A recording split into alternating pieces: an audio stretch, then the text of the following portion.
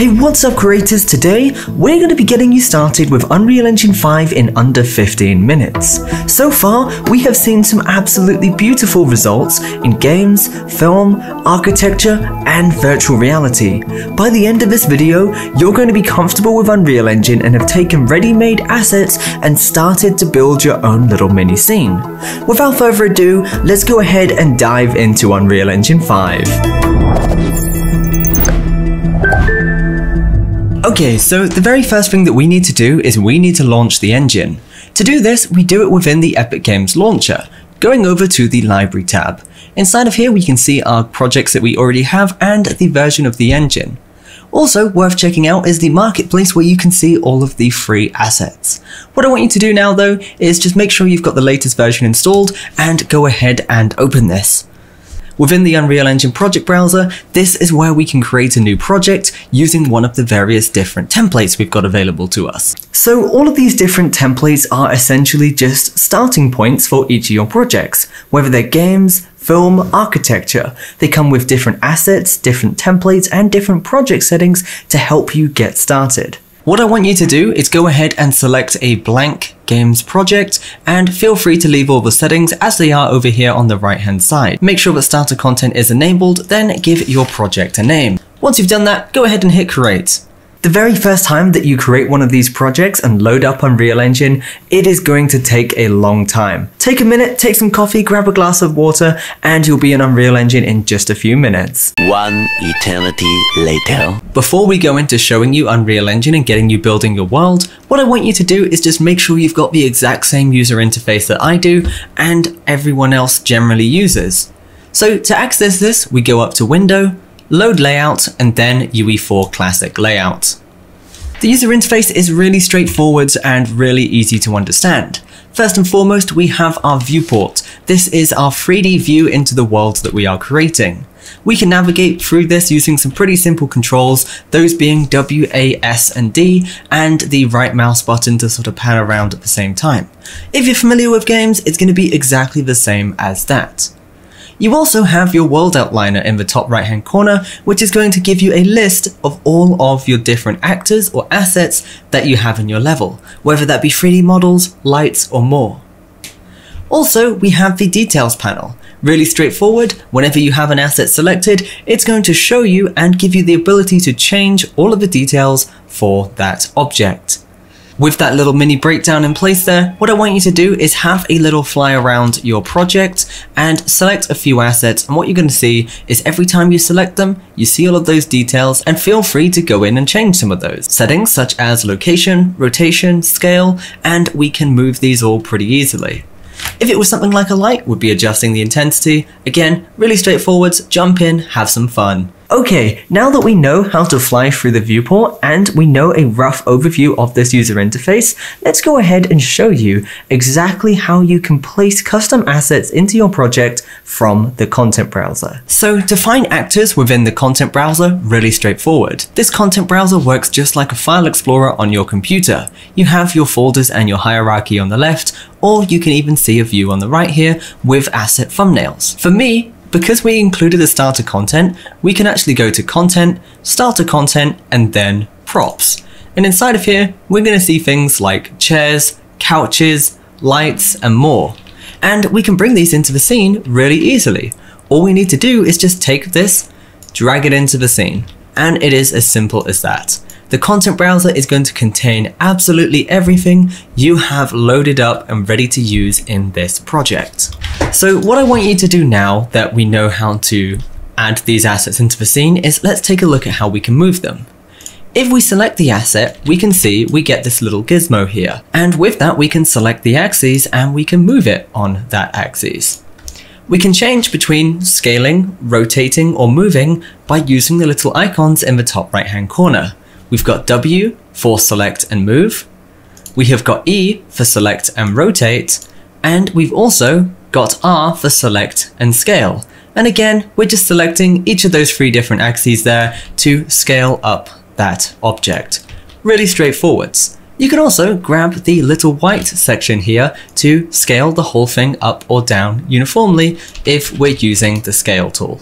Okay, so now that we know how to place assets and we've started to form a little mini scene, what we can do now is we can take a look at a few keyboard shortcuts and a few little things to help make this process easier. So first and foremost, if we have an object and we want to copy and paste it, really straightforward.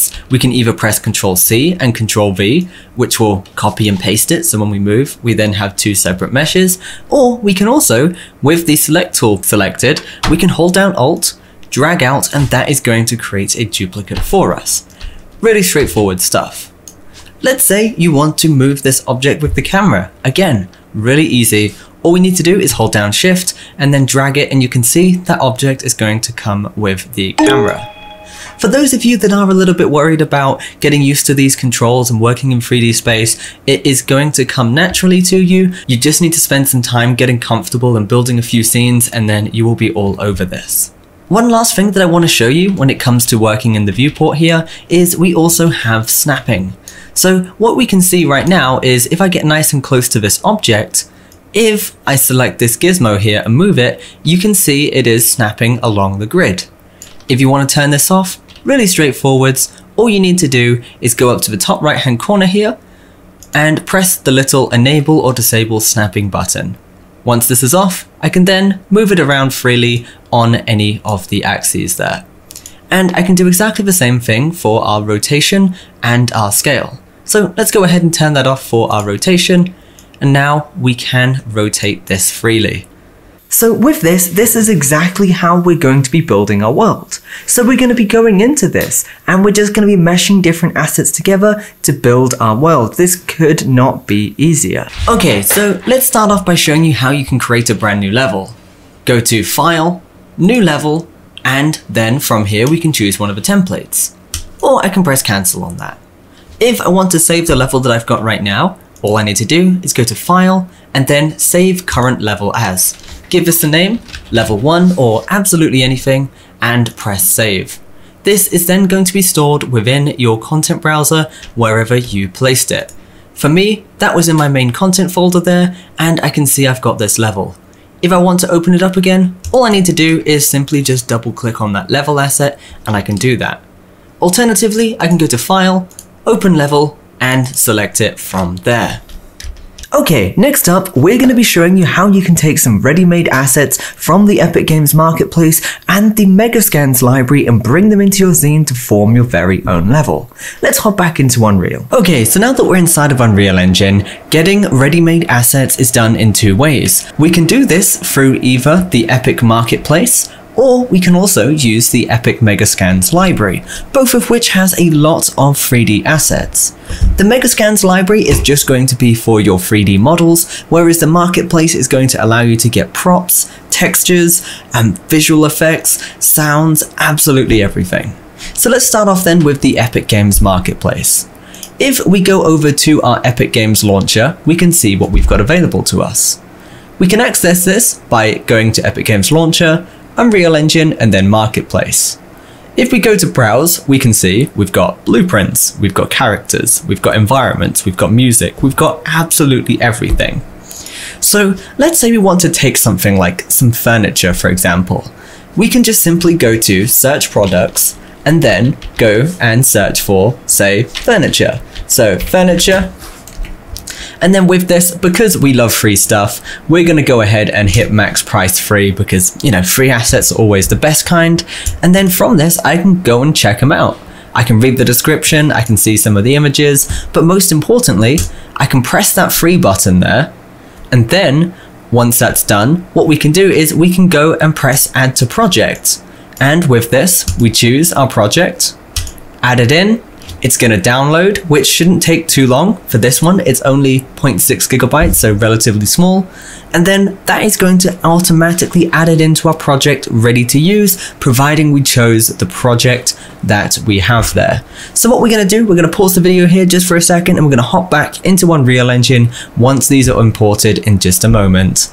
Okay, once this has finished downloading, we can find these assets we've brought in from the marketplace in our content browser. Generally, it's going to be in a folder relatively named to what you just downloaded. For me, this is content and free furniture pack down at the bottom here. And if I go to my meshes folder, I can see all of the 3D models that came with this. So I can take things like my dining tables, chairs, toilets, televisions. All of these are going to be available to me here as part of this pack. So what you can do is you can head over to the marketplace, download all kinds of different assets, and then bring them into your 3D world, and there's lots and lots of 3D assets. With that being said, we can see what we can do with the marketplace. There's not just 3D assets in here, there is also textures, music, programming, absolutely everything. Now, if you want high quality 3D assets for your project of the photorealistic kind, that's where we want to be taking a look at the Epic Megascans library. With that being said, to access this, we can go up to our window and then open up Quixel Bridge. Inside of here, we are going to be able to find collections of high quality photogrammetry data that we can bring into Unreal Engine and use free of charge. So let's go ahead and take a look at some 3D assets. To do this, top left hand corner, 3D assets, and then let's take a look at some building assets. And what I might do is take some pillars. I can see we've got lots of different types here, and bringing them in could not be easier. All we need to do is click on these, press download. We can of course change the quality level down there. I'm happy with medium. And then once it's finished downloading in the bottom right there, what we're going to be able to see on the left hand side in our content browser is we are going to have a megascans folder. So we're just going to wait for that to finish downloading. And then what we need to do is press add. And once you have added that, you can now see we've got our megascans folder and we've got a folder specifically for this asset. And I can take this pillar and I can bring it into my scene. And with this, I can scale it up, I can make it bigger, I can do lots and lots of fun stuff here. But what we can see is we have got access to high quality 3D assets using this Quixel Bridge. It's not just pillars, there's everything. There's doors, there's walls, there's street pieces, there's nature pieces. There is so much in here, and Epic Games are constantly working on getting more content available to you in here. So let's say again, I want this piece. All I need to do, press download, give us a couple of minutes or a minute or two depending on your internet connection, press add, and it's going to be available to you. That's it for a quick intro to the user interface. I hope you have enjoyed it. By now you should be comfortable and you should be able to start building your very first world. And what I'd like you to do off the back of this video is I'd like you to take lots of assets, start creating a bigger world, just making lots of assets and getting really comfortable with those controls. What I'd also like to see is for you guys and girls to share your work in our Discord server so we can see what you're creating. Also, if you have any questions, feel free to ask them in that Discord server. There's over 5,000 like-minded developers just like yourself. If you'd like to support more high-quality training just like this, be sure to check out our Patreon page. You can unlock exclusive perks such as early access to our videos, easy-to-use game templates, and live mentoring with myself. That's it for this video though, I hope you did enjoy it. As always, stay awesome, keep creating. Virtus signing out.